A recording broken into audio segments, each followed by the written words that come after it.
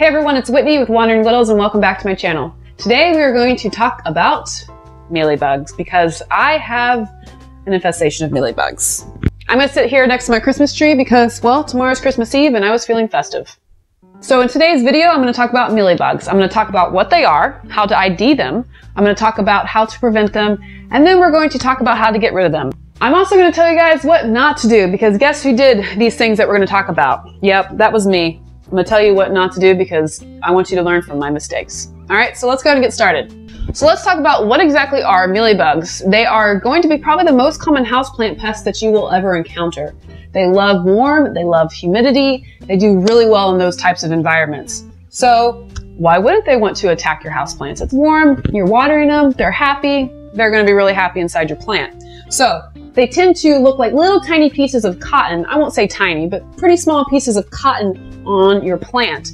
You will sometimes see their little legs, but pretty much it's cottony in their appearance. You're typically going to find these mealybugs on the underside of leaves, more specifically in the veins of the leaves, and you'll also find them in the bifurcation, so your areas like the V of your stems of plants.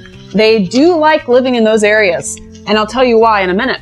So the other place that you're going to find them are in newly unfurling leaves. They love soft leaves. They love the new growth. That's what they really truly want to go after. So always be careful and look for in your new growth for these mealybugs because that's actually what alerted me to my infestation of this arrowhead plant. Okay, so they always say the more you know, right? So a little bit more about mealybugs.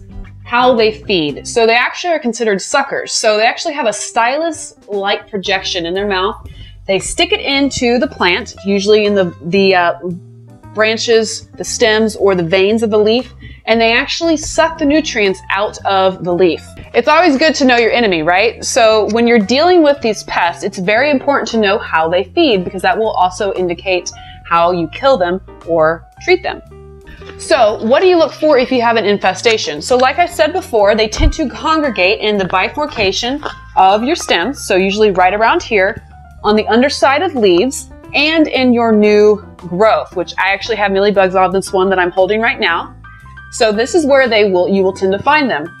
So if you have an infestation, you will start to see yellowing leaves. You also begin to see leaves that are slowly changing colors. You'll see a discoloration that's starting from the tip going towards the bottom. So on this particular leaf, it's just begun, and there are actually some mealybugs underneath the underside of this leaf. So again, you start to see discoloration, such as this one right here. So now that we know our enemy, let's talk about ways to prevent this infestation to begin with. So to begin, the first thing that you should do, and I didn't do it with this particular plant, is inspect your plants if you had them outside and you're bringing them in for the winter. I did not inspect this plant. Big mistake. The mistake number one right there. Number two, be sure to remove any leaf debris that may have collected in the bottom of the plant. So as you'll see here, I have, oh look, it's a maple leaf. I'll clean that up later.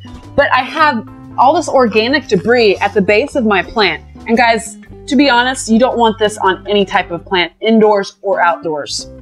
Having this type of debris at the base of your plant or tree outside will actually begin to create a very happy environment for any pest to congregate and live.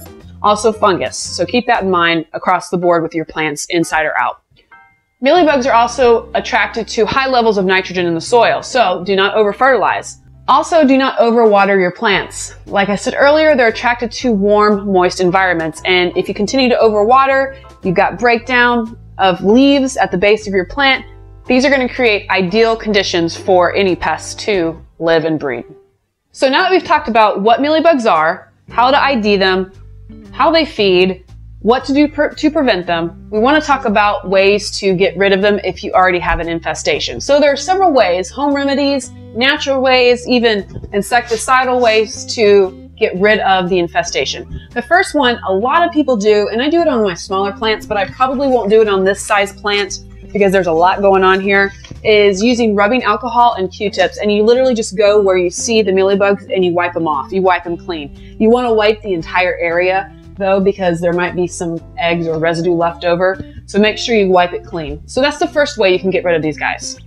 The second way is creating a homemade insecticidal soap. So really you could use Dawn dish soap and mix it with water. I'm going to post a recipe in the description box below, so you can check that out if you want to make your own. Thirdly, you can use neem oil. I'll probably use neem oil on this bad guy, and I'm going to completely drench it, the underside of the leaves as well, inside the plant, because like I said, they are attracted, you tend to find them, I should say, congregating in the bifurcations of the stems. So I'm probably going to use neem oil on this guy. So the other thing you can use, and this is not an organic approach, so just want to put that out there, I realize that, but it is very effective, is a systemic insecticide. Now, systemic in the sense of body is whole body, right? Well, in the sense of insecticide, it kind of needs the same thing. What's going to happen is you're going to put the insecticide, the systemic one, at the base of the plant, and it's going to absorb this insecticide through its roots and put it out through the entire plant. So whole system, whole body, whole plant, I guess it works. So it's going to prevent any further infestation that you already have. So if you're going to use this, I would recommend also doing some sort of treatment, topical treatment if you already have an infestation, because this is just going to kill your future infestations, or I should say prevent any infestations. I do need to warn you guys about this. While this is a very effective treatment and I do use it in my houseplants inside, I don't use them on anything that I bring outside. Reason being is this will kill beneficial insects. That's to include honeybees, butterflies, anything that's going to use pollen from any plants or any of that type of thing. It is going to get rid of the beneficial insects, ladybugs, anything. So I would not recommend using this on anything outdoors for obvious reasons. Now, if you use it on anything indoors and you're not moving it outside, I truly think it's okay to use. Pets, make sure your pets don't get a hold of this, because obviously it's an insecticide. Okay guys, the other thing that I wanted to mention is just don't do what I did. I did not check this particular plant. I usually check all my house plants. I did not check this particular plant for an infestation. I also did not clean the debris at the base of the plant.